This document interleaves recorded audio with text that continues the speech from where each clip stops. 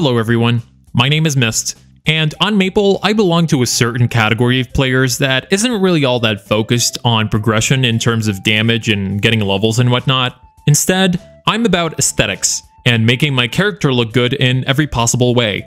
Doing this isn't as hard as working on your gear and doing big numbers, but it definitely takes work and a good bit of knowledge to put together a very good look. Of course, I have to mention that at the end of the day, it's down to personal preference when it comes to what you want your character to look like, so you might find some sections in this video to be unsuitable for you, which is why I've timestamped every section so you can jump around and easily find what you need. I've also marked sections that are reboot friendly, so you guys don't feel left out. This video is by far my biggest project on this channel, which is why it took me a bit longer than usual to upload. If you enjoy it, consider subscribing for more content like this in the future. And thank you so much for 600 subscribers. Without further ado, this is my guide to FashionStory. As I have mentioned earlier, not everyone can fully benefit from this guide. Most of it assumes some requirements are met. First, you cannot do FashionStory if you're not playing the game. More specifically, if you do not have a decent spending budget. I recommend a weekly minimum of 300 mil, which is good enough to get you a decent start on this journey. Reboot players will struggle with fashion no matter what. Without access to trading and meso markets, the only options are to either spend real money, play reg servers on the side, or simply stick to free event outfits if you think it's too hard. And finally, you have to be in the mindset of wanting to improve your fashion game. If you're happy with what you have, good for you. Of course, we have to touch on some basic information, starting with defining FashionStory. The obvious answer is styling your character's hair, face, and getting good looking in X. But I'd like to take it a step further. Here, I will differentiate between two levels of fashion. On one side, we have basic fashion, which includes outfits, hairs, faces, and skin color. On the other side, we have what I'd like to call extended fashion, which is a lot more expansive.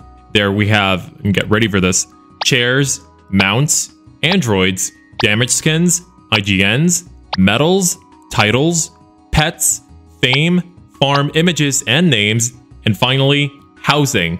All of these elements play an important role in enhancing your character's aesthetics, and while it may seem a bit much, extended fashion is really not that much harder to incorporate. Getting into basic fashion and some aspects of the extended version requires knowing what you can get and when you can get it. It is very easy to anticipate upcoming cash shop sales since rotations follow a fixed schedule every Wednesday. Gachapons and premium surprise style boxes last for a month, after which they are updated, and royal styles typically last for around 2 to 3 weeks.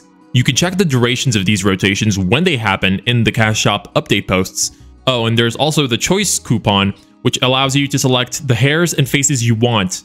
It's largely unpredictable, but updates twice a year or so. This, of course, is not all the cash shop has to offer, because other themed sales are also run throughout the year to accompany certain real-life holidays and celebrations. Some of these include Christmas, Valentine's, St. Patrick's, and April Fool's, which we've had recently. Other miscellaneous sales center around Black Friday, MapleStory's anniversary, and major game updates, not to mention seasonal style boxes that come around during summer and fall as an example. Anticipating these updates is very easy. Simply Googling any of these boxes, or really any item of your choosing, will display their previous sales. You can then compare and contrast them to somewhat accurately predict which items you can expect in future sales.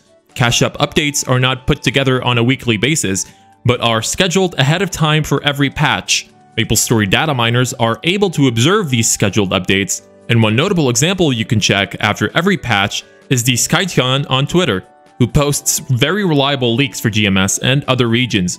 I will link his page in the description. Philosopher books and Marvel Machine rotations are somewhat predictable, as each of these sales happens twice a year. Philosopher books return around the first patch of major summer and winter updates, and Marvel Machine happens during filler updates around March and April, and later during the year around September and October. I have mentioned these two because they contain items of interest to fashion players, such as chairs, themed style boxes, including ones that are not featured regularly or are discontinued, as well as various skin coupons and androids. Even if you're not really spending directly to obtain Marvel items, you can observe the market to purchase items from players who do. Knowing the probability of the items you're trying to get is pretty important. because for most sales, the odds are so slim that you could wind up losing all of your savings on many occasions and still not get anything good. Have a very close look at the probability page on the website before you decide to spend, because some sales are just straight up unfair. While all items in the regular surprise style box are 2% each, in other boxes, you will find that they are so stuffed with so many crappy items that it goes down to just 1%, meaning boxes like Black Fridays, Anniversary, and Valentine's contain 100 items each, which is honestly really stupid. Reg server players have the privilege of only purchasing the items they want through trading, but for you reboot players, caution must be advised, because you could wind up spending hundreds of dollars and still not get the items you want. This is for style boxes. As for special royal hairs and faces, it's even worse, because the odds are not even across the board. For coupons like Black Friday, Christmas, and Gender Swap, rates range between 20% and 5%. Be very careful before spending on these. Say you actually did open these boxes and got plenty of crap from them. MapleStory gives you the option to exchange these items for stamps, which can then be used to buy items in the stamp shop located at the free market entrance. The stamp shop updates twice a year and offers plenty of cool items that do not require RNG. Rec server players can use the market to purchase worthless items in bulk, but reboot players have no choice but to open boxes to make use of this feature. To sum things up, start by familiarizing yourself with things that are accessible to you, learn to look ahead, and determine whether you have the funds necessary to get them. To style a character, it's necessary to keep in mind that you can't just slap together any set of items you have and call it a day. Naturally, there needs to be a certain level of coherence and harmony between every individual piece. Achieving this is both simple and time-consuming, because you have to expand your inventory sufficiently so that you have a wide variety of combinations to work with. Start by learning what your world's market has to offer, and what you can realistically purchase with your budget.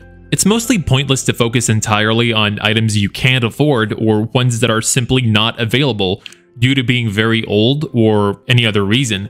In time, you'll be able to acquire these items since they almost always turn up at some point, but for now, don't worry too much about that. At first, it's a very good strategy to buy just about anything you think is good, since your inventory is limited, and even if you can't work with these items yet, eventually, your inventory will grow to a certain point that you'll be able to mix and match freely, and buy new items with the purpose of making them work with older ones.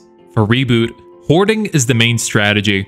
Anything you can get should be obtained. This means taking advantage of all events that award cosmetics, in addition to everything else you can get from style boxes and whatnot. The stamp shop must be avoided initially, because you can't afford to throw away items unless you either have too many dupes of, or if you're certain they're absolutely terrible.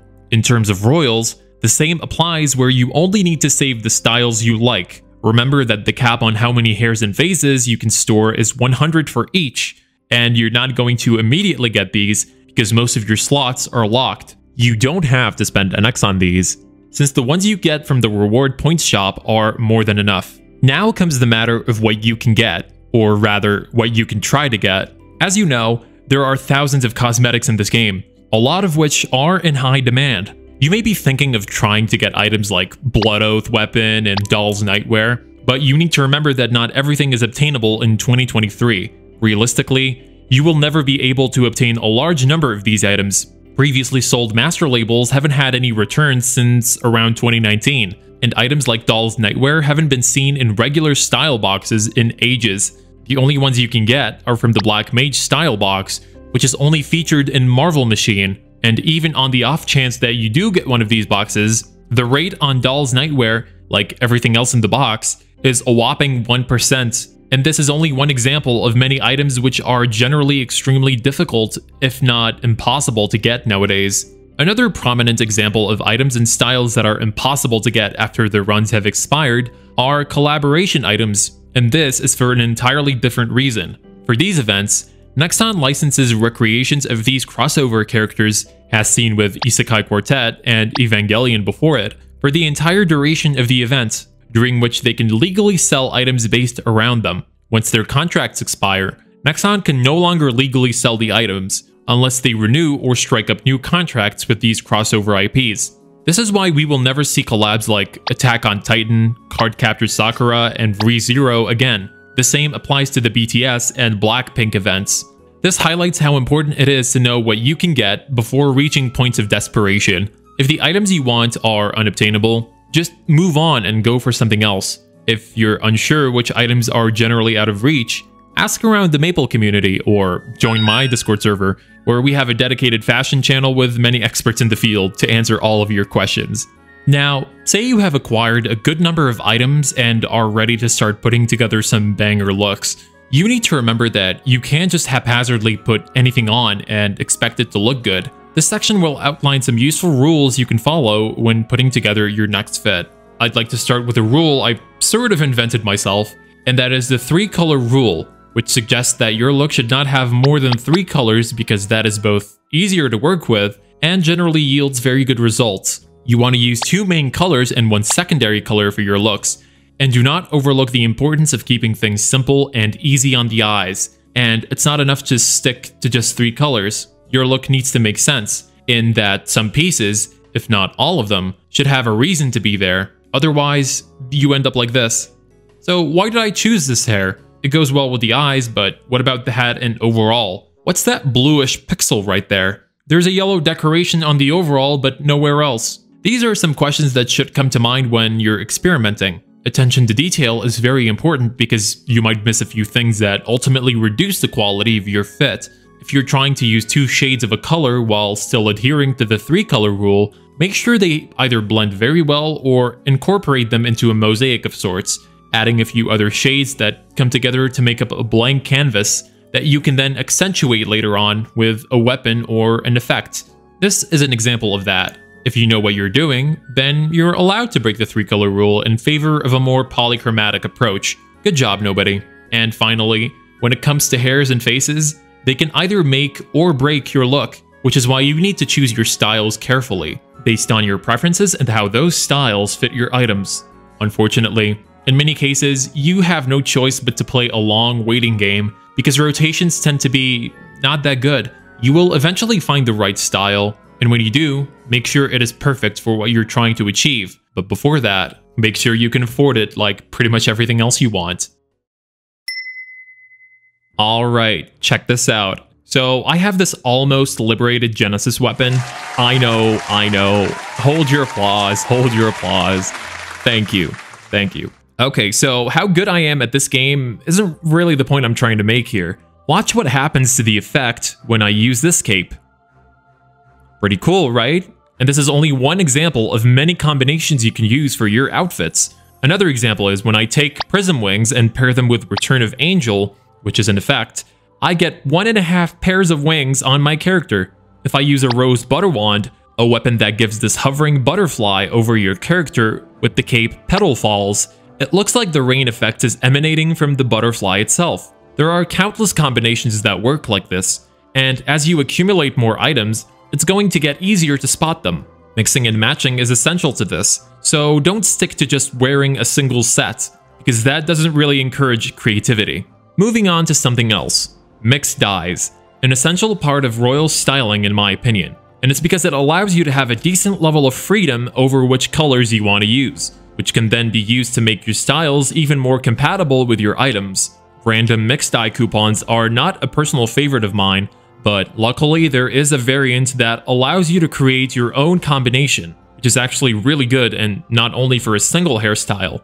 When you save a mixed dye, you are given a bonus option when you use your next royal coupon. Instead of that new style having any regular color, it will inherit that mixed dye you had on your previous style. You can even see what that looks like before you use any coupons simply by switching to a mixed dye, then going into the cash shop, where you can then preview the hairstyles currently in rotation using that mix. The very same applies to faces too.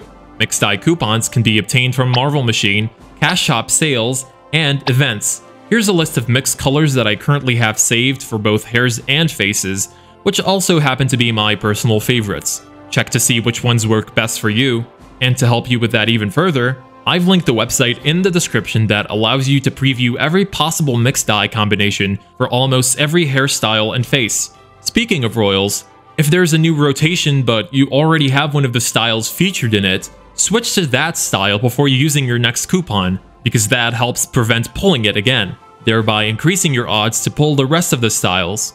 Remember how I said you can pair up certain NX items to create new effects? The very same applies for chairs and mounts. Here's an example of me using Rain Puddle Cape with Galaxy Echo, which creates this really interesting background. If you want to take better screenshots of your characters, I recommend the last jellyfish map in Celis, where, in this area, you can take advantage of the clean, dark background to see certain items and effects better, and even help you spot things you wouldn't normally see in brighter maps like Genesis and whatnot. A good screen capture software I personally recommend is ShareX, which is what I use to take crisp screenshots and GIFs of my characters. The frame freezing feature comes with both zooming and drawing, and I can't stress enough how helpful that is. If that's not enough, you can also use something like Paint.net to zoom in on your screenshots even more without any quality loss. You'll find everything in the description. And finally, a quick reminder that permanent transparent equips always come around during Black Friday sales on the very last day, but you don't have to buy everything. Especially not the transparent cape, because you can take just about any effect cape and disable that, giving you free transparency on the side. This was the first in a long series of fashion-based videos I have planned for the channel, which include monthly style box reviews and ratings of your outfits. Next, I will be answering a series of your fashion questions from my Discord server, so be sure to join us and subscribe to not miss any uploads. Also, did I miss anything in this video? Leave your questions in the comments and I will answer them to the best of my abilities. Thanks for watching, and I will see you very soon.